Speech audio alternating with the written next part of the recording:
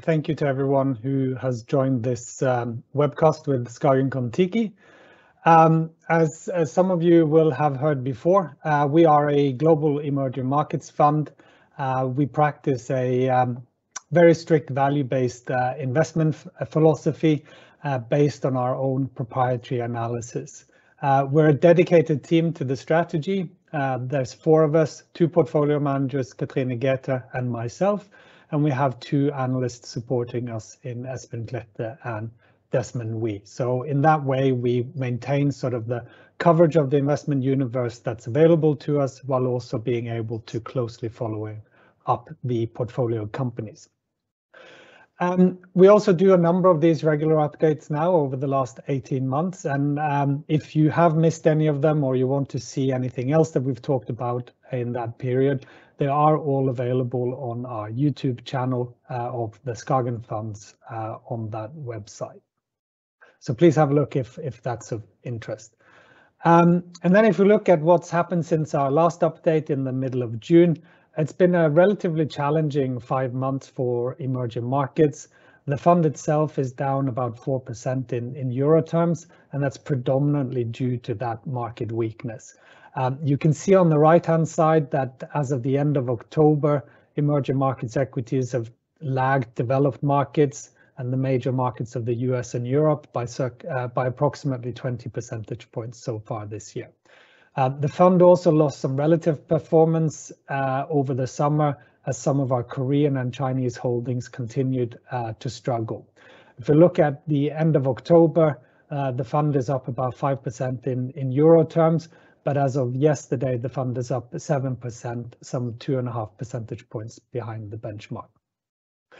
So what I want to cover today is to give a performance update, what's driven the markets since our last update and year to date.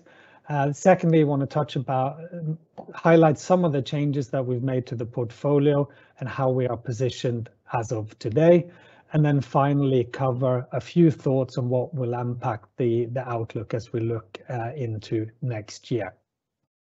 So if we start with why has emerging markets been weaker than developed markets so far this year, we think there are a few key reasons. Number one is that there's been a generally weaker recovery from the COVID pandemic, particularly where there have been lower vaccine rates in some emerging economies.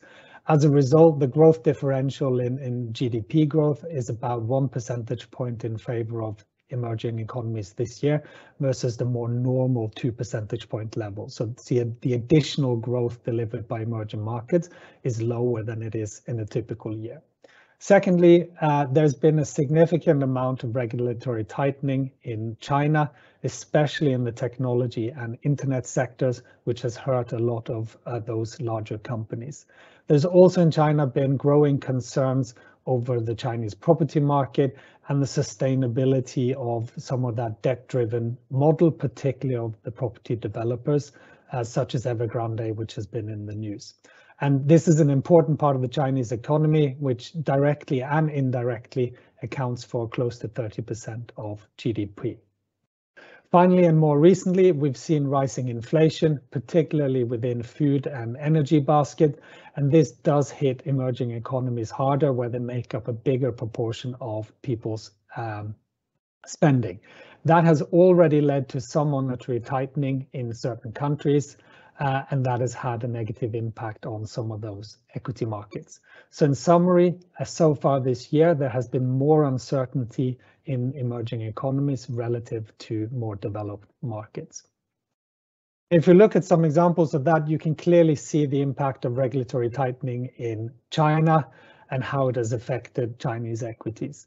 As of the end of October, the MSCI China index was down 9% in euro terms, with the property and internet sectors down 26% and 34% respectively. As the sell-off accelerated over the summer, there was some impact on the fund, as I highlighted, but because we had been relatively cautiously positioned in our Chinese exposure, we avoided the worst of the drawdown. But as I'll return to later on in the presentation, we believe that the sell-off has created opportunities to pick up some quality companies at much, much lower prices than they have historically traded at. When it comes to rising inflation, it's clear both on the producer side here in the green line from China, but also on the consumer side in the blue line for US CPI.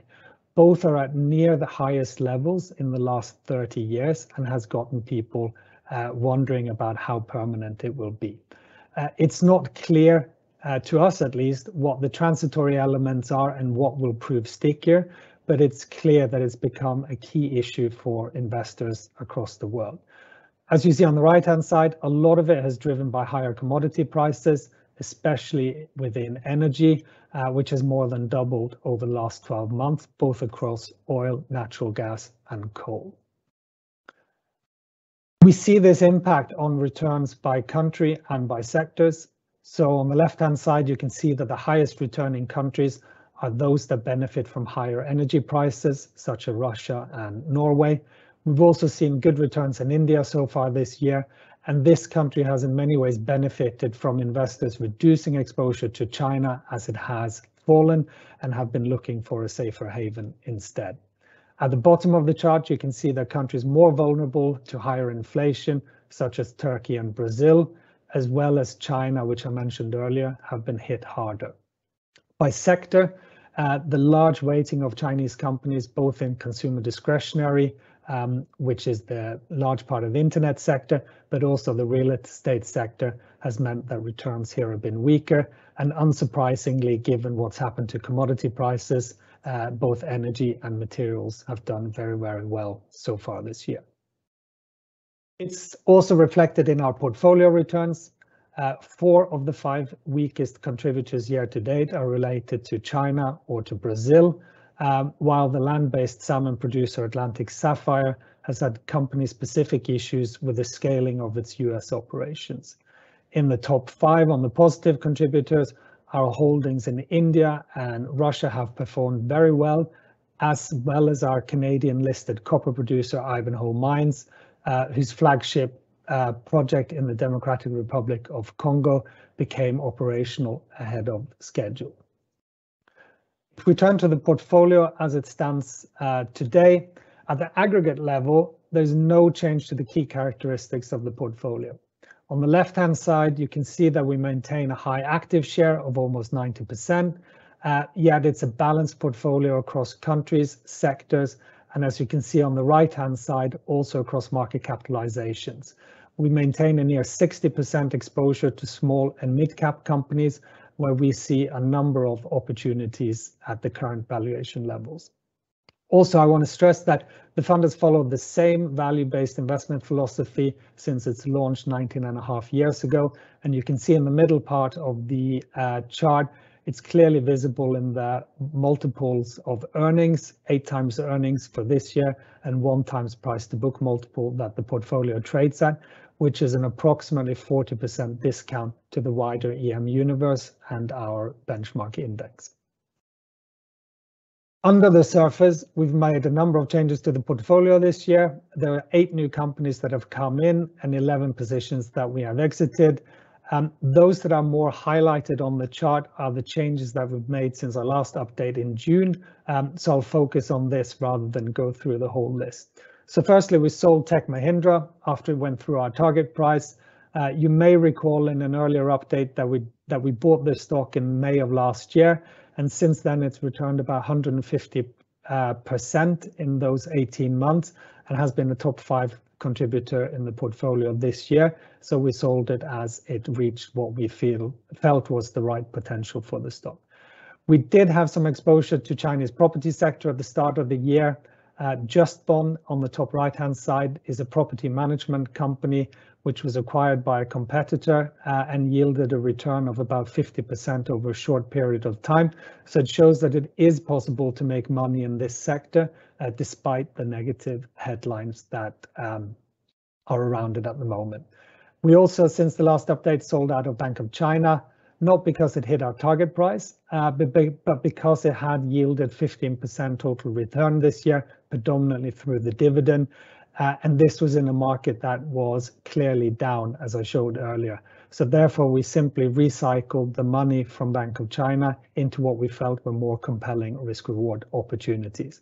And on top of that, we've made a number of smaller adjustments to the portfolio of smaller positions. In terms of what came in, we have 2 new holdings in Russia. Firstly, the grocery retailer Magnit, which we believe has reached an inflection point in terms of its operations. We know the sector well, having already invested successfully in X5, which remains in the portfolio.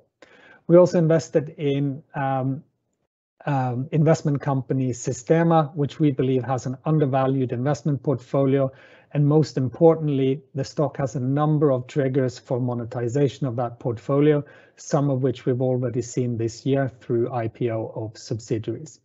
We also used some of the money that we freed up from Bank of China to increase our Chinese positions that we had recently initiated in Alibaba and the oil company Sinopec. On the back of those changes, there has been an increase in our exposure to China. This is something that you should expect given how much more attractively valued the market has become and the sell-off that we've seen. We are value-driven and price-driven investors with a contrarian approach. So when we see the kind of drawdowns that we have seen, we are happy to go against the crowd. We've also had an increase in our Russian exposure, partly because of strong performance highlighted earlier, but also because of the 2 names that we have added to the portfolio. This has come at the expense of our exposure in India. You may recall this was a very strongly performing market where we have seen a lot of gains already. And as I mentioned, we'd exited Tech Mahindra after it reached our target price.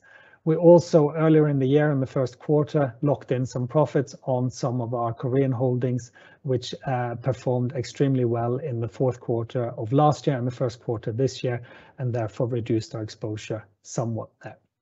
We get a lot of questions on why we've increased our exposure to China, given the negative news flow and the perceived higher risk. So we'll try and spend a little bit of time to explain our thinking and approach around this. So firstly, we're long-term fundamental investors. So that basically means we believe we have time on our side. We fear the loss of value, not necessarily volatility. We believe in the long-term value creation that is happening in China. There are lots of good, if not great companies with strong competitive positions and clearly huge market opportunities. Many of these companies have competent management teams, and we see long-term opening of the capital markets as inevitable. So over time, this value creation will be reflected in share prices, and how often you check these share prices will influence how you feel about China at any given point in time. So we take the example of the last 20 years. If you look at MSCI China and you only looked at the starting point and the end point over that 20-year period, you'll see that you've made an 8 times return or 11% annualized returns in US dollars. This is higher than the MSCI All Country World Index and clearly represents what would have been a good allocation. If you check that over 5-year periods, it's also positive in each of those 5-year periods. But as you can see, there are very different periods during that 20 years overall period. If you look at the period 2005 to 2010, you made 2.5 times your money or 20% per annum, whereas in the following 5 years between 2010 and 2015, the return was only 1% per annum in US dollars. So clearly how you feel about China in those 2 periods will be pretty different. But what happens if we zoom in and look at that best 5-year period and look at it on a daily basis? It's a lot more volatile. So we remember that this period delivered 20% return per annum, 2.5 times your money over 5 years. But even in that period, we have a drawdown from peak to bottom in 2007-8 of 73%. Clearly, that return came at a cost of great volatility. And how you need to think about China is how you engage with the market at levels like that. If we take that full 20-year period that we've talked about, we can see that MSCI China every single year has fallen at some point from its highest point every single year for 20 years. And despite that, the annual returns have compounded very, very strongly. So when you look at the 30% correction that we've seen this year alone, it's not even in the top 5 over the last 20 years. And therefore, we think that it does present a good opportunity. When you look at our top 12 holdings as it stands today, it shouldn't be surprising that you see 4 Chinese companies out of the top 12. On the whole, these are quality companies in our view that most other investors were happy to own just 12 months ago at higher prices, but now are increasingly out of favor because of what's happening around them and the price action that they've lived through. They have gotten significantly cheaper during this drawdown. That better reflects the current risks as perceived by other investors, but it no longer, in our views, gives the same weight to their long-term attractive fundamentals, which in many instances haven't changed. So we've been able to buy leading internet companies like Alibaba and Tencent through the Process Holding Company at very discounted valuations, as well as the leading offshore oil and gas producer CNOOC, as it's been excluded from the MSCI index provider, therefore also creating a technical buying opportunity. In our view, these companies complement the portfolio through higher returns on equity, higher growth, and in many ways higher quality than what was there before. And they have not altered the overall value characteristics of the portfolio, which continues to trade at single-digit PE and just 1x price to book. But there was one company that was already in the portfolio at the start of the year, which has also suffered in the drawdown. It's Ping An, and we want to go through the case again just to give a little bit in terms of comfort of why we've been increasing our position during the course of the summer. So as many of you will know, Ping An is one of the largest financial groups in the world. It's headquartered in the tech hub of Shenzhen. Unsurprisingly, therefore, the company uses technology actively. We think it gives the company a competitive advantage of both lower costs, but also significant cross-selling opportunities as it combines insurance, banking, asset management, and fintech across its various platforms. You can see here that the platform combines those into one user base. They have about 650 million users across the various platforms. This company is a quality company, and it's no secret. That's not why we bought it, because no one has seen what we've seen. It has consistently been ranked highly, both in terms of industry awards, but also in terms of what it has delivered for consumers. It's delivered for consumers and it's delivered for shareholders. The company IPO'd in 2004 and has since then grown at a compound rate of 20% per annum, while reaching a near 20% average return on equity. And up until the end of this year, that was also reflected in its delivery for shareholders. Between the IPO in 2004 and the end of 2020, the stock had compounded total returns at 20% per annum for a 23x gain.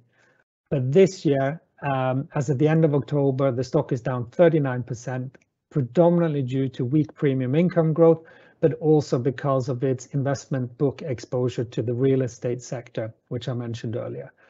I think it's worth bearing in mind here that real estate makes up about 6% of the company's investment book. They have no exposure to Evergrande, but they do have investments in the sector across debt, equity, and real asset investments. So in many ways, it's a diversified real estate portfolio and appropriate for a long-term investment book like that of an insurance company. So while the premium income can be volatile, if we focus on the big picture and the huge market opportunity as insurance penetration grows with income growth in China, we also have long-term favorable demographics due to an aging population and more focus on providing for one's own health. I mentioned that the company has 650 million users across its platforms. Of those, 225 million are customers of financial products. And still at this point in time, the net number of new customers is growing by about 15 million per annum. And we think this is key to focus on, because what drives the long-term earnings power of this company? It's clearly the number of customers, it's the number of contracts each customer signs, and it's the profit per contract that those customers have bought. And we see that the cross-selling platform works. The number of contracts per customer continues to grow every single year, and it means that they are buying more and more products for Ping An every single year. We also see that the retail profit per contract is relatively stable over time, and as a result, there should be no doubt as to what is driving the profit growth of the company beyond the number of customers. And we see that the company, despite what has been a tough year where the share price is corrected by 39%, the year-over-year growth in operating profit is still positive because of these fundamental drivers. In the same way that MSCI China Index has fallen every single year over the last 20 years and delivered strong returns despite that, Ping An has also been a volatile stock at times. And if we look over the last 10 years, it's also suffered regular drawdowns, many similar in size to what we had so far this year. And despite this, the stock has delivered, even on a trailing 5-year basis, very strong annualized returns. And what we have now in terms of situation is that it's currently trading on 6 times earnings with a dividend yield of almost 5%, which means that unlike in previous periods, we can afford to be patient for these long-term compounding characteristics to play through. There is nothing in the price today for this long-term growth. Okay, if we turn to the outlook for the portfolio and some of the things that we are thinking about, I said earlier that inflation is top of mind for investors. It's also a key consideration for us. What we have today is an unusual market backdrop in our view. A combination of high and rising consumer price inflation and rock bottom interest rates is very unusual. In fact, if you look at previous periods where core US CPI has been running in the 4 to 5% range, you would expect long-dated treasuries or 10-year yields to be closer to 5-6% than the 1.6% that we currently have. There is clearly here from this data that the market is in many ways saying that the inflation is most likely transitory or that there are other factors at play. We saw at the start of the year what can happen when the market changes its mind about inflation and requests a higher discounting rate, where we saw a significant drawdown in long duration assets, including growth stocks. So we want to go through a little bit what we think are more less transitory inflation drivers, and one of them is in terms of the green transition. This has got nothing to do with supply chain bottlenecks and some sort of short-term squeezes in commodity prices, which we believe are transitory, but here are some of the forces driving prices higher in certain areas of the economy that we think are longer lasting because of the political will and the investment enthusiasm behind the green transition. So we've previously highlighted our exposure to the green transition and electrification as early as 2018. Amongst other things, we built that through copper producers, where we saw that an likely accelerating demand with a limited supply response, at least in the time frame that most people invest in, would drive prices higher. But renewable energy production is on the whole more resource intensive to build than fossil fuel counterparts. You can see on the left-hand side that it is more intensive in terms of building materials that goes in per unit of energy produced, but also in terms of the lifetime energy multiplier of what you need to put in versus what you get out is significantly lower for renewable energies, which is where the focus is at the moment. So we believe that there is a risk that we are underestimating the amount of inputs that need to go in order to deliver the green transition that we are all hoping will play out. The other driver, or the flip side of this, is that the supply side of non-renewable energy has clearly been impacted by investor and government pressures and consumer pressures in terms of asset allocations here. However, we need to remember that more than 80% of energy production globally still comes from non-renewable sources, and will remain a part of the energy transition for years to come, regardless of whether or not we want it to. And what we've seen, though, is that during this period in the last few years, the reduction in investments in non-renewable energy has been accompanied by higher return hurdle rates. And Goldman Sachs estimates that offshore oil projects, as an example, that were sanctioned last year, had a projected IRR of more than 20%, which is up from 11% just 10 years ago, and it compares with roughly 4% for renewables. It's clearly everyone's intention to curb unsustainable energy developments, but the problem is that such high project returns, which are now being demanded, can only be achieved through higher prices. So the higher the bar that one sets for our transition away from fossil fuel investments, the higher the prices of some of those inputs need to go. Now, the pushback one would get on that is clearly, well, the demand will fall rapidly as we, for example, get the adoption of electric vehicles, which we've talked about many times. But many of the projections for the energy transition are based on these rapidly falling demand scenarios, which may or may not pass. It's clearly what we hope for, but if one looks to Norway as an example, which we know pretty well here at SKAGEN, we have the highest EV penetration in the world, and 60% of new cars sold so far this year are fully electric. Despite this, and despite an incentive system for electric vehicles that few other countries can afford, fuel consumption in Norway has not fallen at all over the last 10 years. Now, this is clearly because it takes time to change the entire car park. This is not a game just about new vehicles, but it is worth bearing in mind when we construct a portfolio that we have increased demand for the materials we need to deliver the green transition is fueling rising metal prices for those metals that are needed, and an overestimation of the fall in fossil fuel demand that would lead to an underinvestment in non-renewable sources and therefore higher energy prices, then some of these forces may become inflationary over time and may have been underappreciated by investors. In a historical perspective, if such a scenario were to play out, the playbook is unsurprisingly to have exposure to commodities, to have exposure to energy producers. After all, it's the prices of their products which are going up and driving potential inflation.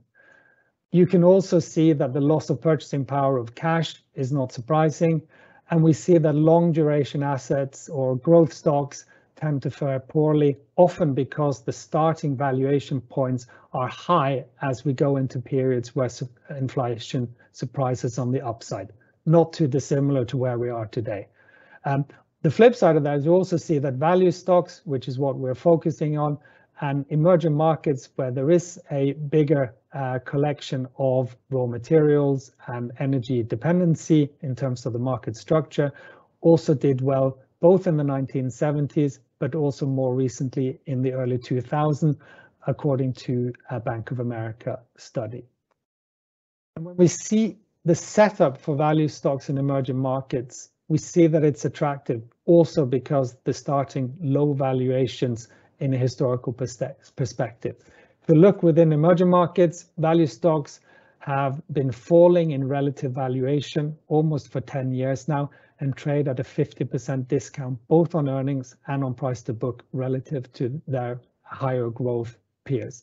We also see that the significant underperformance of EM equities, not just this year, but also over the last 10 years, have left them trading at very extended discount to developed markets and the US in particular, which has continued to deliver very, very strong returns. So if we look at the last 10 years, the excessive optimism that had been baked into EM equities post the financial crisis, where everyone wanted to talk about decoupling and BRICS, that forced those kind of companies to trade on par with developed markets. As the disappointment came through, the discount has grown greater and greater during this cycle, and we are back at the level we were nearly 20 years ago when the fund was launched to look for value opportunities in these cheap and, in many instances, forgotten markets. I also just, before I finish up, I just want to highlight we are not macro investors. We're not building a inflation portfolio or any other sort of single forecasting that we pin the portfolio on. We don't know how to forecast inflation. We talk about some of the drivers and how we understand them, and there are many other macro variables that we don't try and forecast. What we do, however, is we use common sense when we construct our portfolio, and we try to have multiple legs to stand on and that we can deliver in a number of scenarios.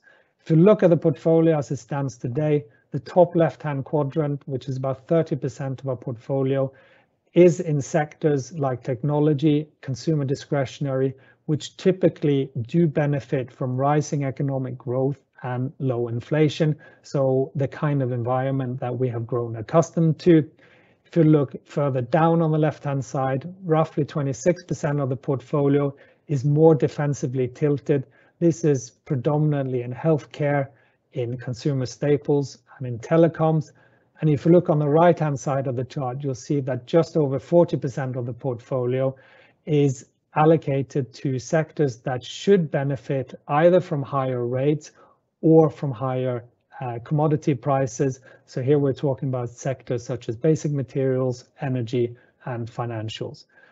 Each company on that chart is picked on its own merit. We see good risk reward in the individual names, but together we believe that they complement each other and build a diversified and, most importantly, attractively valued portfolio. In summary, SKAGEN Kon Tiki, it is a very actively managed global emerging markets fund. We are long-term orientated and fundamental in our approach based on our own proprietary analysis and a clear value-based investment philosophy. The portfolio is concentrated. We have about 47 names in the portfolio at the moment, and each company is there on their own merit, being undervalued on absolute return basis or fundamental basis, and often unpopular for what we believe to be temporary reasons. We think that the backdrop is pretty attractive, both from a valuation perspective, but also because of the drawdown that we've suffered this year, which has created a number of dislocations in the markets, which we think gives us opportunities as we look into next year. So with that, I thank everyone for the attention, and if Ole Christian has received any questions, we will be very happy to take those.